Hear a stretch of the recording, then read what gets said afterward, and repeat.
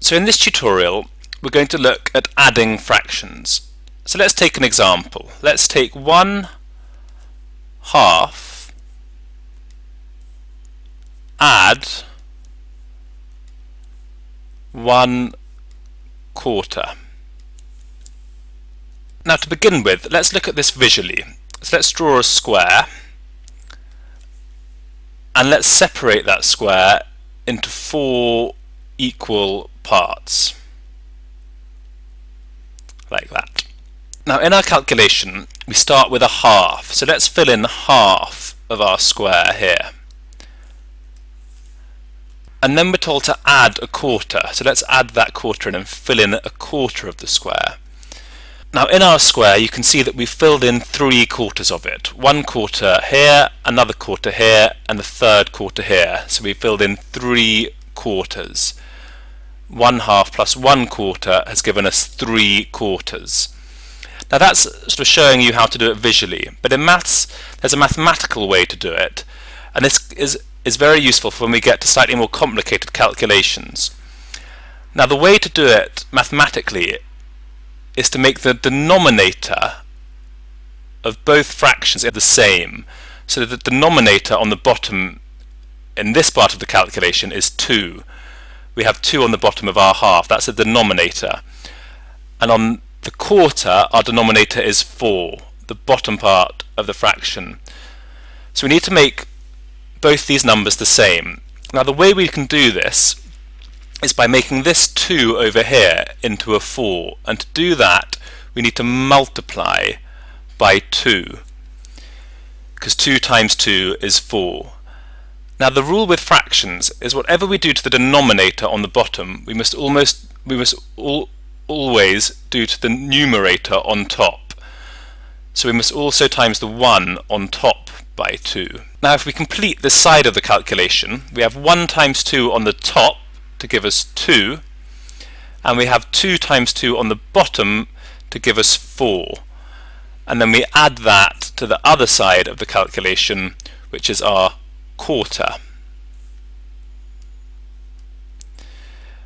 And we can see now that we have 2 denominators that are the same. We have 4 on both parts of our calculation, and then it becomes quite straightforward because we simply add the top part of the fraction first to give us 3, and then we always keep the denominator the same. So you don't add, you don't do 4 plus 4 equals 8, you keep that the same. So you keep the 4 there because we've got the common denominator, so we keep the 4 and we get our answer of 3/4, which we can see is the same as when we did it visually up here.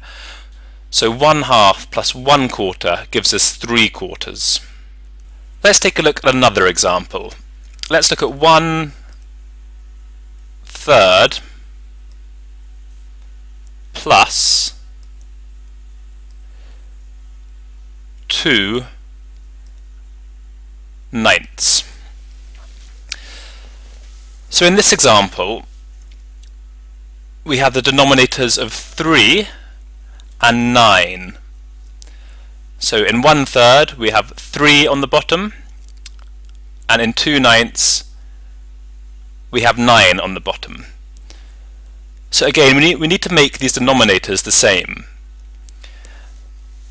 Now we can see that the way to make 3 into 9 is to times that by 3. And remember, whatever we do to the denominator we must almost do to the numerator, the 1 here on top. So we must always times that by 3 as well. So if we have 1 times 3 for the numerator of 1/3, for the 1, we get 3 on top, and if we do 3 times 3 we get 9 on the bottom for our denominator. And then we can add that to our 2/9, and we can see now that we've got the same denominator on both parts of the calculation. They both have a 9, and then we can complete our calculation. So we can add the 2 to the 2 here to the 3 on top, which gives us 5, And then, as per our last example, we always keep the denominators the same, so we stick with our 9 and we get our answer of 5/9. Let's take a look at one more example. Let's take 3 quarters plus 1/3. Now, in the previous example, we were able to change just one of the denominators, and it was on the left-hand part of the calculation. In this example, we can't actually do that because we can't make the 4 into the same number as the 3, or at least it'd be very complicated to do that. It's not the simple method that we want to use. So in this example, we need to find a common multiple of both of these numbers. Now, there's a separate video on common multiples to look at. But in this case, if you know your common multiples, you'll know that the lowest common multiple of 4 and 3 is 12. So in order to get to 12 on both denominators, we need to do 4 times 3 on this one, and to make 3 into 12, we need to times by 4. And remember, the golden rule with fractions is whatever we do to the denominator, we must almost do to the top number, the numerator. So if we times the bottom by 3 here, we must times the top by 3 as well. And similarly, on this part of the calculation, the 1/3, we're timesing the bottom, the denominator, by 4, so we must times the top, the numerator, by 4 as well. So if we follow this through, on the left-hand part of our calculation, we'll have 9 on top as our numerator, because 3 times 3 is 9, and then 12 on the bottom, because 4 times 3 is 12. And then we're going to add that